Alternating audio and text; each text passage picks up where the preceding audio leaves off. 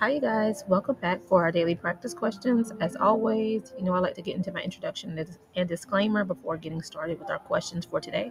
So, for those of you who are familiar with me, hey, y'all. For those of you who are new here, welcome, welcome, welcome. I'm Dr. Brittany Weinstock. I am a family nurse practitioner, and I am the founder and CEO of the Nursing Studio.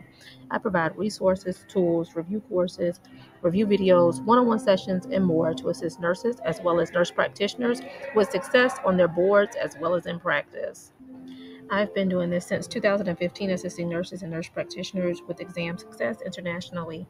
Now, I always like to go over my disclaimer and reminder that we know there's no absolutes in medicine. We treat on a patient by patient basis, and any of the questions that you see here, I have designed and created based on the current guidelines being tested on the ANCC as well as AANP exam. Now, any other videos that you see that I may be teaching on things that we currently do in practice, I will always say that so there's no confusion.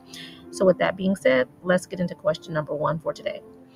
Question number one states, a patient presents to the office with complaints of facial weakness and drooping to the left side of her face.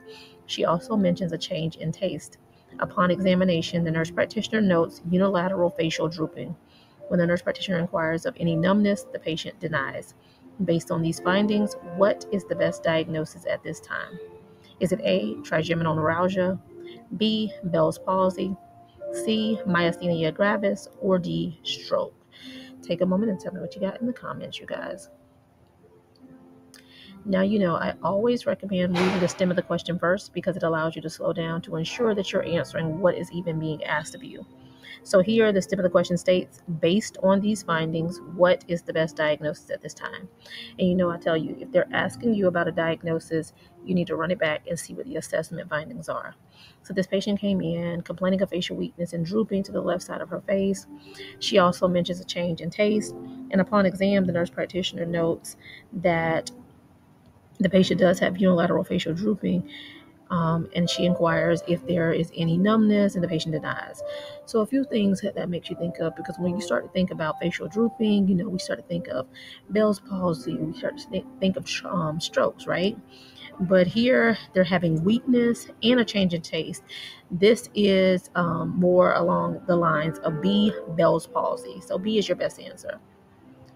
All right. Question number two. The nurse practitioner has confirmed the diagnosis of Bell's palsy. What is the best treatment? Is it A, prednisone and aspirin, B, prednisone and acyclovir, C, doxycycline and aspirin, or D, corticosporin and Tylenol?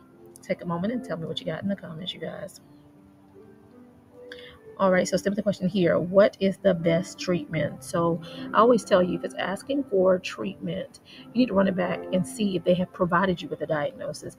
And in the event that they have not provided the diagnosis, you need to run it back a step further and find the assessment findings so that you can determine the diagnosis, because we have to know what it is to be able to treat it, right? So here we have a diagnosis of Bell's palsy. So how do we treat Bell's palsy? Your best answer is B, prednisone and acyclovir. Remembering that Bell's palsy has a viral component and source, so that's where the acyclovir comes into place. All right, and lastly, question number three. As the patient has been diagnosed with Bell's palsy, the nurse practitioner is documenting which cranial nerve that has been affected. What is the appropriate cranial nerve to document? Is it A, cranial nerve 1, B, cranial nerve 10, C, cranial nerve 7, or D, cranial nerve 3? Take a moment and tell me what you got in the comments, you guys. All right, and here stem of the question states, what is the appropriate cranial nerve to document?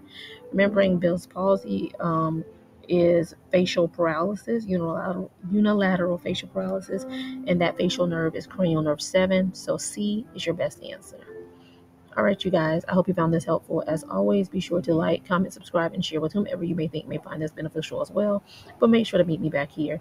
And if you need any of the resources that I offer, feel free to reach out to the Nursing Studio by giving us a call at 803-400-6864. You can also shoot a text message to this number or shoot us an email to thenursingstudio, the number 1 at gmail.com. Now, the things that I do offer are my review book, either in the ebook or paperback option. Both are linked in the bio of this channel. If you are looking for an independent self-paced review designed for family and adult Gero, this is also linked in the bio of this channel. The 5-week intensive review, next one starts in September, and the link will be in the description to enroll for the September course.